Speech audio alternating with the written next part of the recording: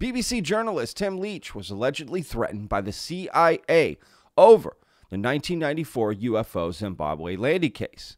Tim Leach investigated that case with none other than Harvard psychologist John Mack. Let's dive in. If you're new to the channel, y'all, and you like content like this, please hit that subscribe button. I put out a new video every day, 12 p.m. Central Standard Time. I do not miss a day. And please hit that like button, veterans. That really helps out the videos. So thank y'all so much for the support there. And of course, comment down below. What do you think about this CIA threat? Pretty enticing. Let's go. All right. First, this was reported by Liberation Times. Okay, so I'm going to read the article here that this came from. Then we're going to take a look at 3 different clips. We're going to learn a little bit more about the UFO landing case in Zimbabwe. We're going to hear from Tim Leach himself. And then I've got a Danny Jones clip of them talking about Tim Leach that I found interesting. So anyway, let's go over the article that started all of this. In fact, here's a picture of the guy first before we get going, right? So we know who we're talking about. There he is. Now, this guy, it says BBC journalist Tim Leach, but there's more to this guy than just that. Wait till you hear. Pretty fascinating. And yes, I'm still missing my tooth, so that's still happening. Anyway, all right. Written by Christopher Sharp. BBC journalist Tim Leach was allegedly threatened by the U.S. Central Intelligence Agency, the CIA, while reporting on a 1994 unidentified anomalous phenomena, UAP, landing case at a school in Rua, Zimbabwe. The case involved 62 students from Ariel School in Rua, who reported seeing a disc-shaped craft land in a field behind their playground on September 17, 1994. Some students even claimed that humanoid beings emerged from the craft. Following the incident, the BBC's correspondent in Zimbabwe, Tim Leach, visited the school to investigate the case. This is a photograph of one of the pictures drawn by a student who saw the craft and a being. So it's not, they're not saying it's a photograph, right? A photograph of the drawing. So again, and this is a child who drew this, okay? So be kind here. All right. After filming a report and sending the tape to London to be aired on the BBC, the tape went missing. That meant Leach had to file a separate report. Liberation Times can reveal that according to a source who wishes to stay anonymous, Leach confided that he had received threats from the CIA. Leach indicated that the CIA was interfering with his story. The source also provided Liberation Times with audio of a conversation with Leach from 1994 in which the journalist, sounding rattled, warned them to be very careful.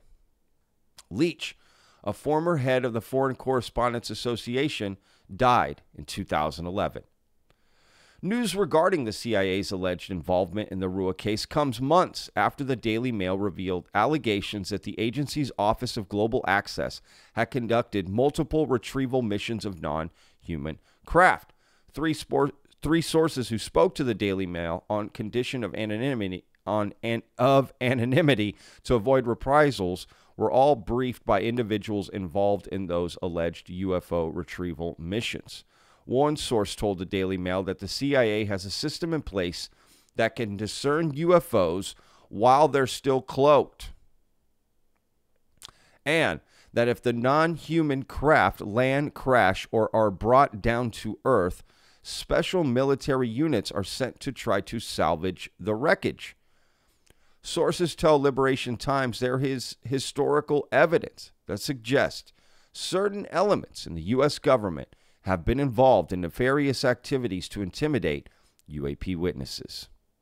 Recently, Lou Elizondo, the former director of the U.S. government's UAP program, known as the Advanced Aerospace Threat Identification Program, otherwise known as ATIP, stated it was recently revealed to him that there could be a personal threat against himself and several other whistleblowers formerly associated with the UAP effort inside the U.S. government. At a congressional public hearing in 2023, Representative Tim Burchett asked former senior intelligence officer and UAP whistleblower David Grush whether he had personal knowledge of being harmed or injured in efforts to cover up or conceal extraterrestrial technology. Grush answered, yes, personally.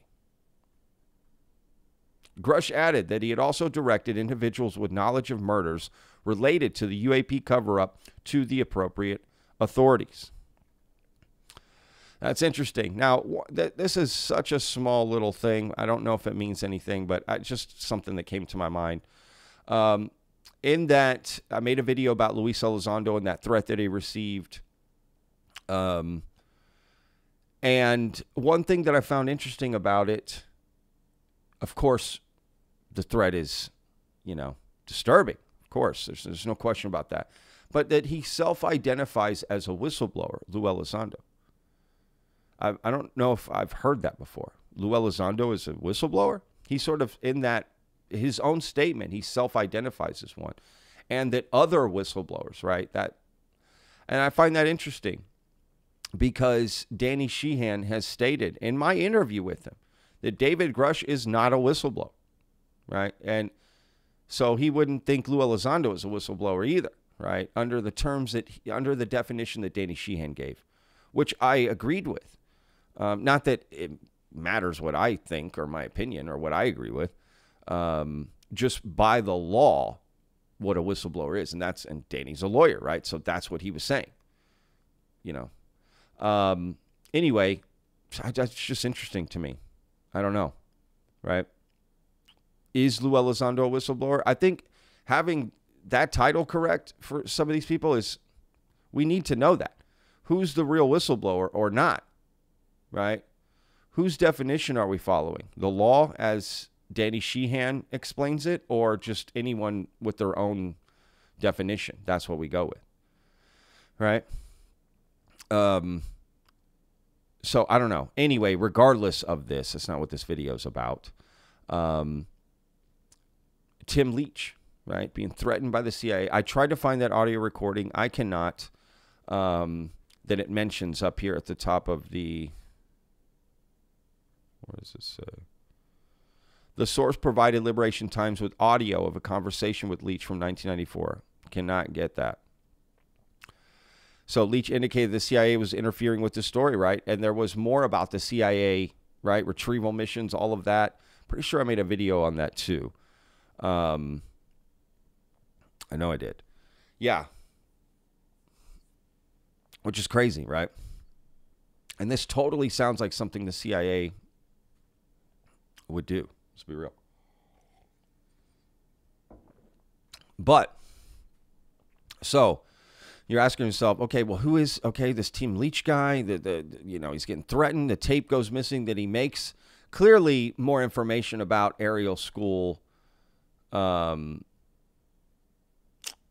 out, or Zimbabwe, right? This Zimbabwe case, the Ariel School in Rua, right? Clearly, information about it went out, and interviews with the students went out eventually. But that is interesting, right?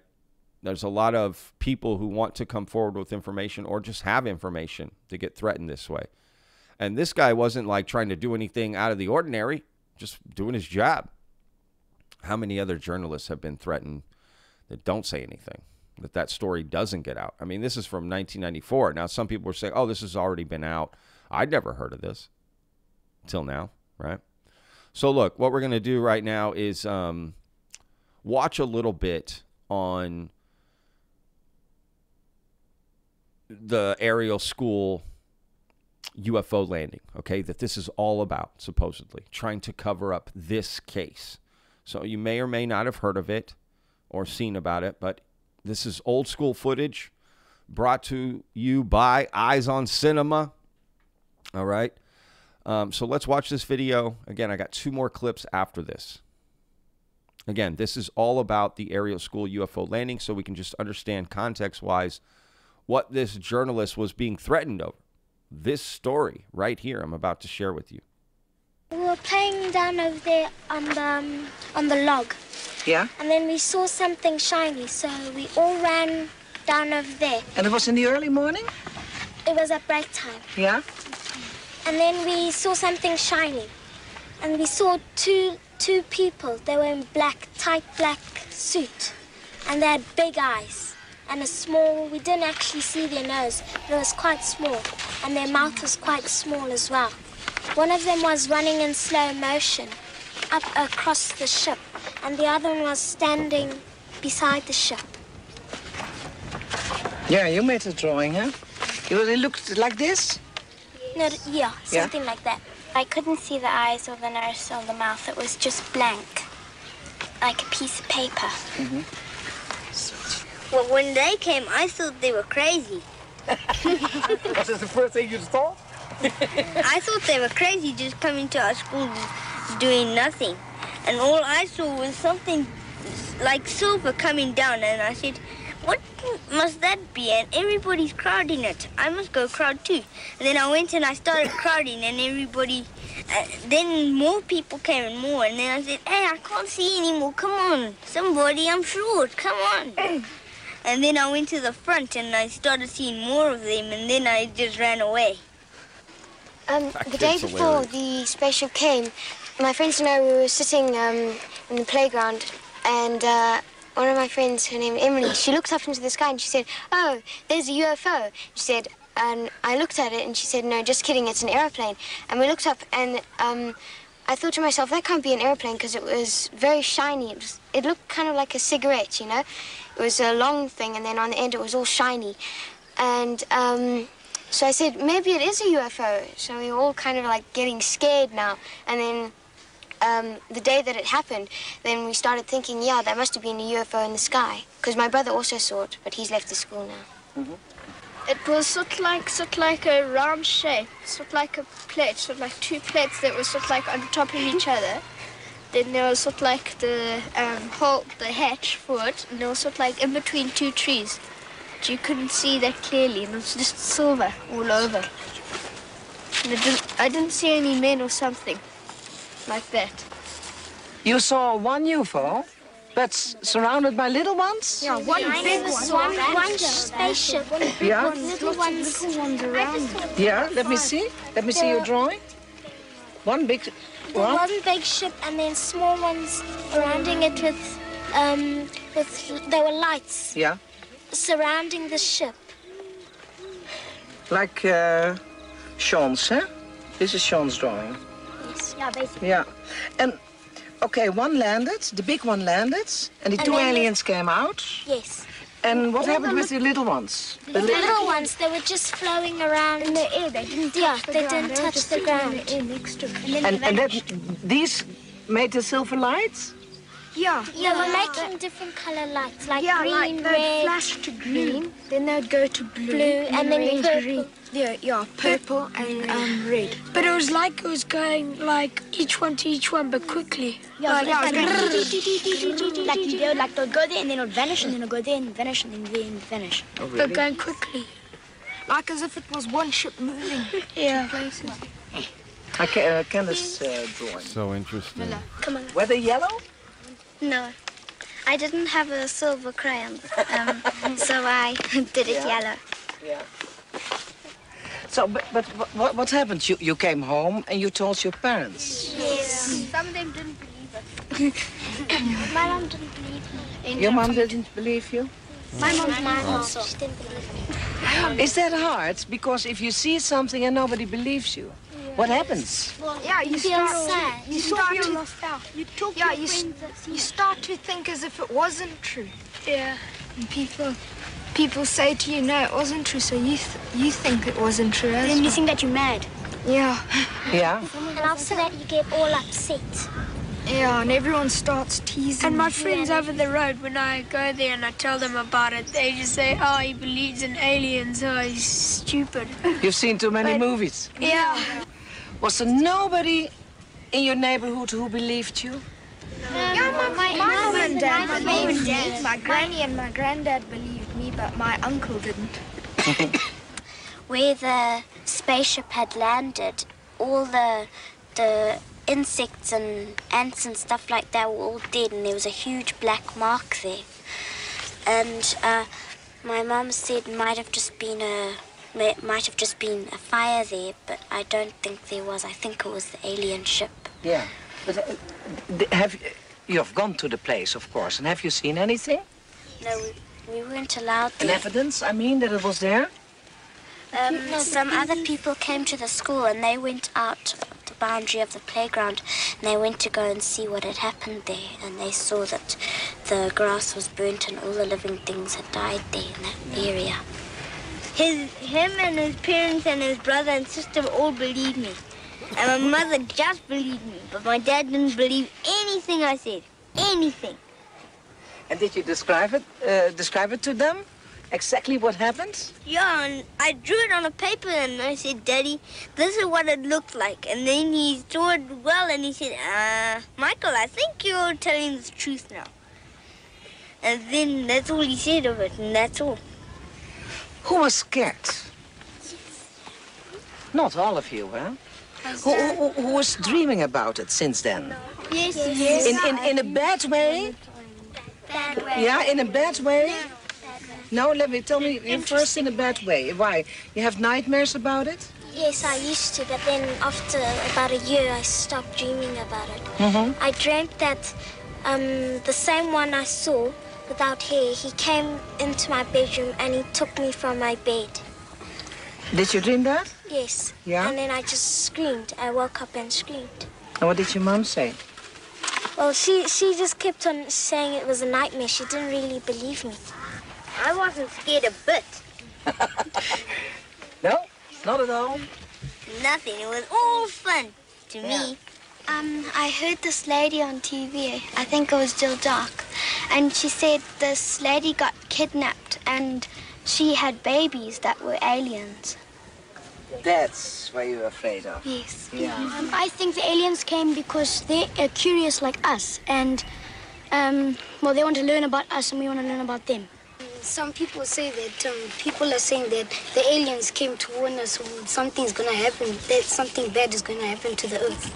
Yeah? I think they came here to try and warn us that the children because we're young. We've got a long time. We've got a long time till we die. To warn us that when we're older, there's something going to happen to the earth. Yeah, not to pollute. Because we're young, we can still prevent it. Yeah. Do you still have all that feeling? That as a child you can do a lot? Yes. I have it. Yeah? Do you feel, as a child, do you feel privileged? Or do you think, next time if the UFO is coming, please go to another school? No, I feel privileged. You feel privileged that you saw it? I'd love them to come back and you could see them again. But only this time closer. What do you want to say? The only thing I want to know, when are we going to be on TV? That kid, man. All right. Cracking me up. We sent you the cassette. Good way to end. What a great, right? Come on. What a great video. Again, if you haven't already, check out Eyes on Cinema. I actually had never seen that video of Zimbabwe, the kids talking. I've seen a lot of videos about that case. I never seen that. So that was really cool to watch that. And the kids were just so relaxed, right? And great job by the lady, the interviewer, to just let the kids talk over each other. And just, you know, you get that raw emotion, that raw feeling, the raw answers. Great job. It's a great little, right? They're just sitting there, kneeling down, talking about it, very relaxed. I feel like you're going to get real responses from those children. And something clearly happened that they all witnessed. What that was, I don't know. But they all describe it so intensely. It's like, how could they all be just so confused on it being out of this world? Now, maybe the specifics about the UFO and the aliens, hard to understand, right? Hard to believe which of their stories is the real one. But the fact that there was a UFO and some being stepped out, I'm I gotta admit, I lean pretty heavily on something happened like that day, which is kind of crazy. But again, what exactly they saw is hard to determine based on, they all have all these different answers, right? And it clearly isn't all of that. So, but they all know that a UFO and some being stepped out, right? They're not confused on that. So I think that happened. Just what are the details? And again, if you don't know, there's a show on Encounters on Netflix where they covered this. And even more new information came out. I suggest you watch that episode. Okay, Netflix. The show's called Encounters, produced by Steven Spielberg, Amblin Entertainment. And particularly one of the teachers there at the school a few weeks later gets abducted. Right? So teachers were saying they saw this too. Students, it's a crazy story. And that story had never been out before. Now, and that came out this past year. So there's still more unfolding to this. They've done interviews with those students as adults, right? So you can hear their testimony now and what they think. It's fascinating. It's fascinating. So, all right, let's go to this next clip. Let's get back to BBC journalist Tim Leach. So we've learned what exactly the case was about in Zimbabwe that Tim Leach was supposedly threatened over, right? We just heard from those students in Africa there, right, and what they saw, right? Well, now let's listen to a little bit more about who BBC journalist Tim Leach was. This is a clip from the Danny Jones podcast, Randall Nickerson talking about Tim Leach. You said Tim Leach was the BBC journalist he was the first one to report on this case, right? Yes. Do you know what it was that drew him, being a war reporter? What made him want to chase this story? He just got back from covering, I believe it was the atrocities that were going on in Zimbabwe. They were killing people and throwing them in mines because of the politics at the time. So he was coming back from that, and he started hearing about these reports about the people seeing stuff in the sky, things in the sky that didn't make sense whatsoever. And then, so he was covering that, and then Ariel happened. And he heard about that. Somebody called him. One of the parents actually did, of one of the children. And he went and was the first one on the scene. Yeah. He called a UFO researcher because would love to know who that parent is, of which student, and talk to them. Said he was out of his ball game. Mm-hmm. He had no idea what to do.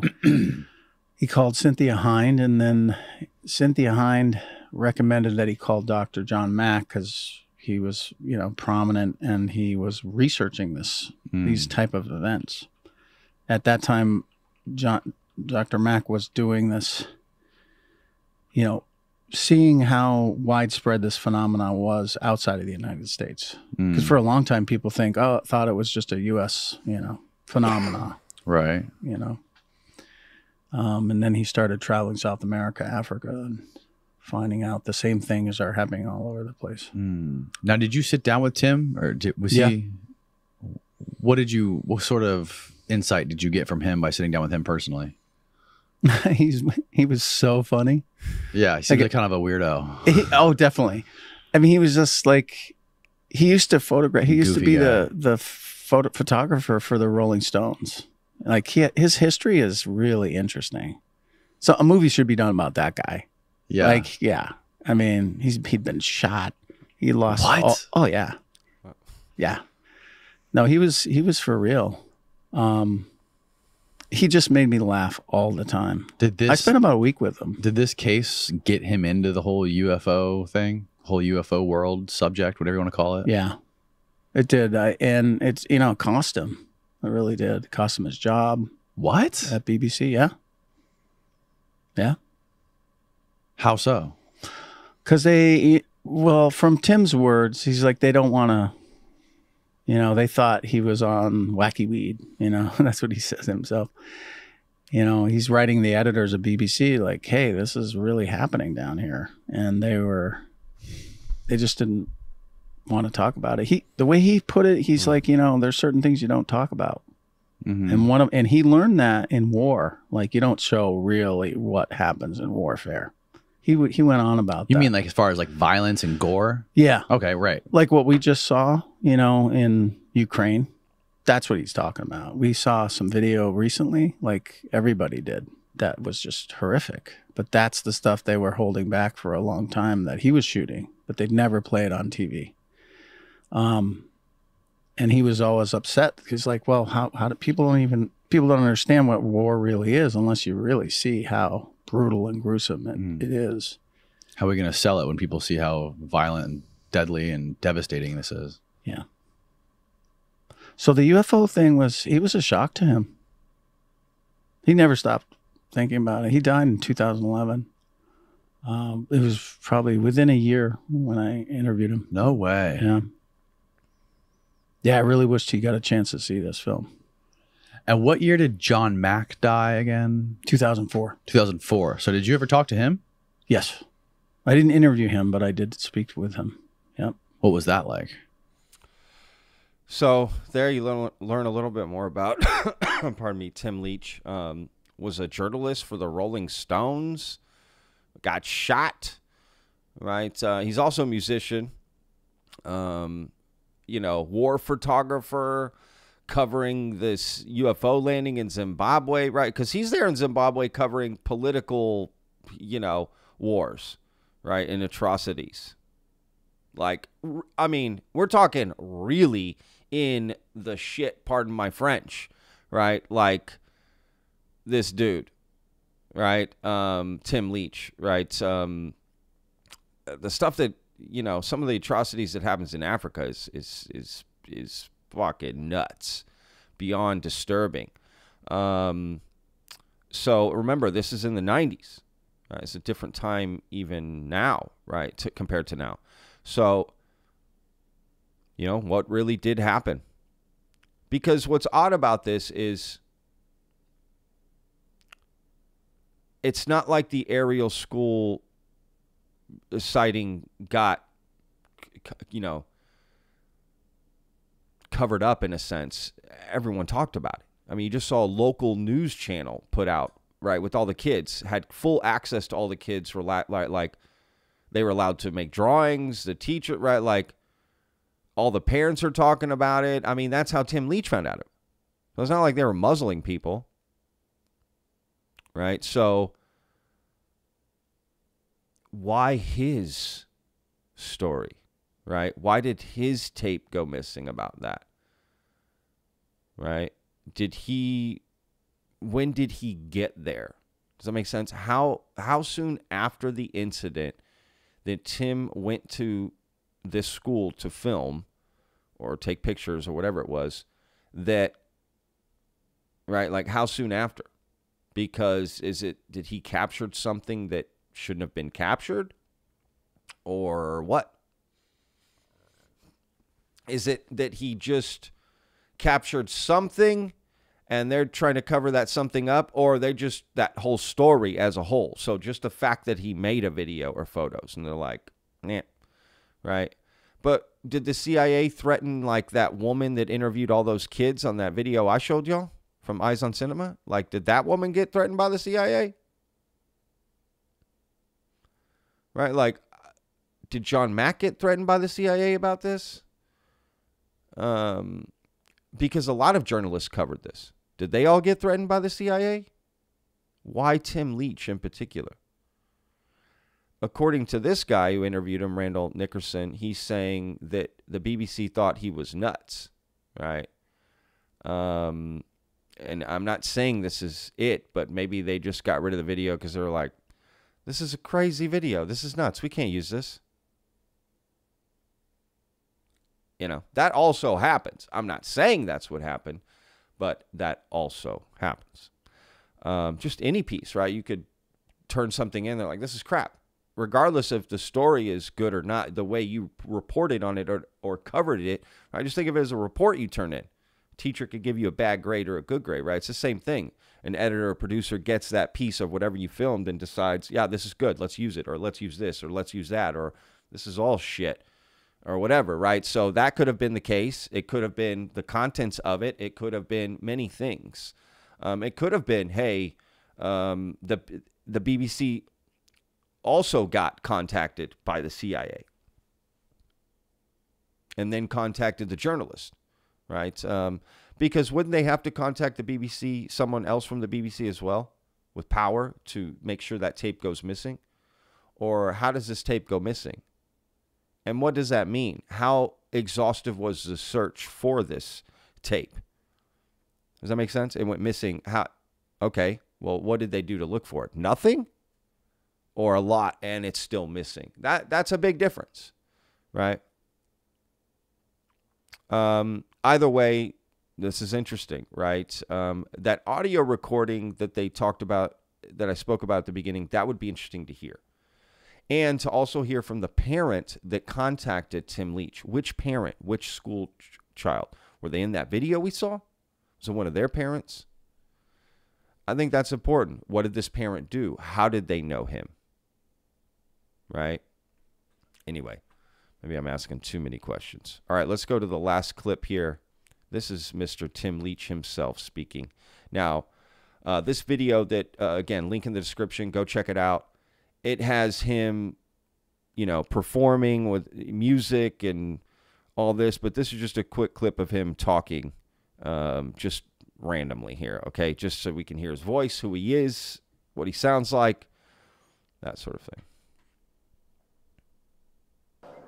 I never gave up my day job. My day job supported my guitar strings and my buying of guitars, and I just loved, at the end of the day, sitting down with my guitar, and I got better, and it seemed that people didn't mind me doing that. In fact, I was encouraged that they liked hearing my silly songs, and over the years I got better at it, and after a while it sort of became insistent that I brought the guitar, and I was doing commentary through my songs on the political situation wherever we found ourselves.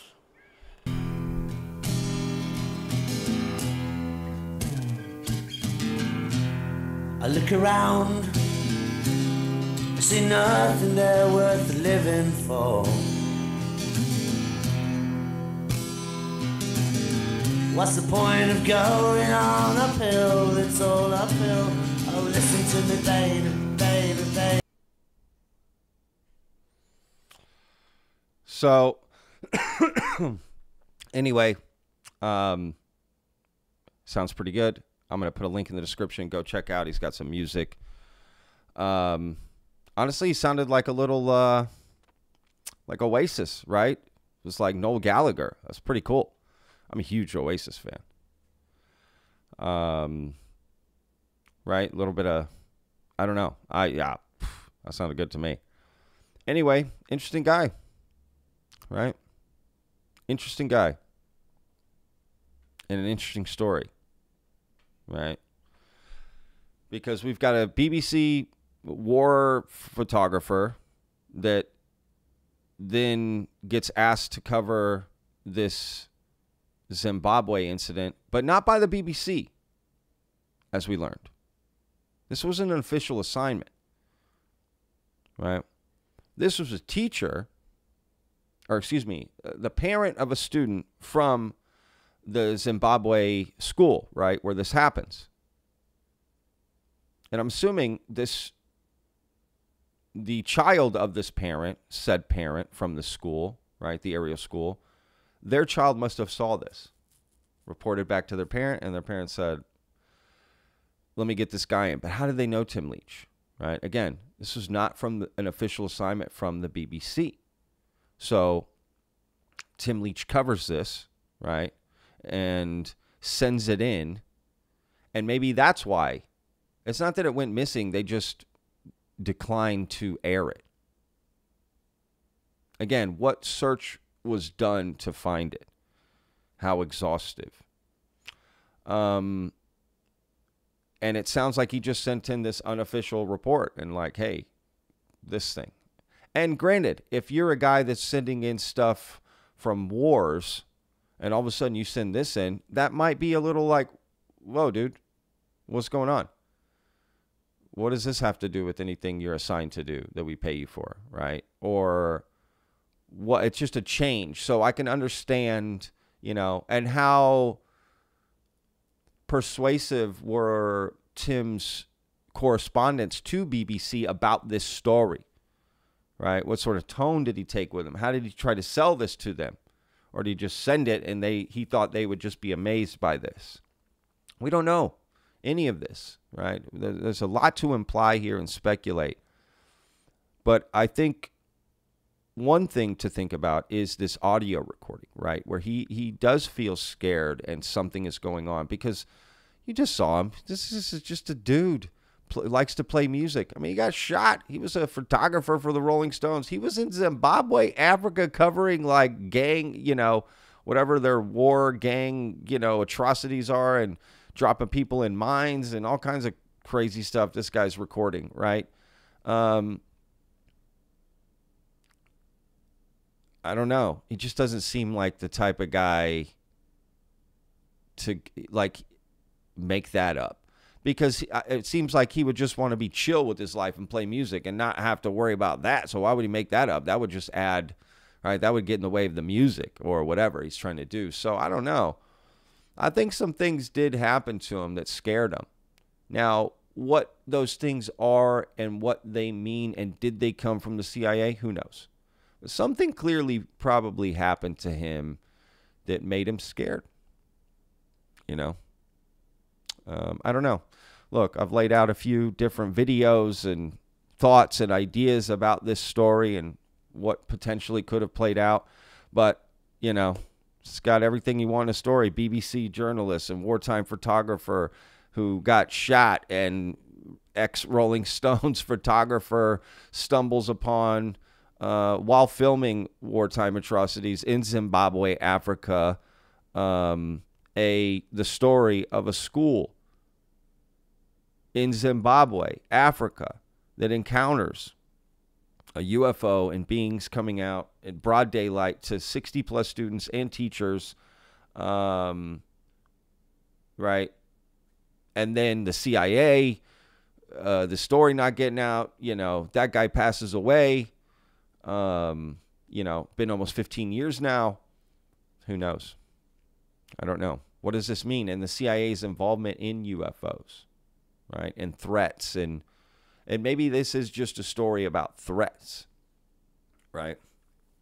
That was the whole point of that Liberation Times article, potentially, right? This is just about threats. People who want to speak the truth being threatened. And I get it. It does happen. All right, guys.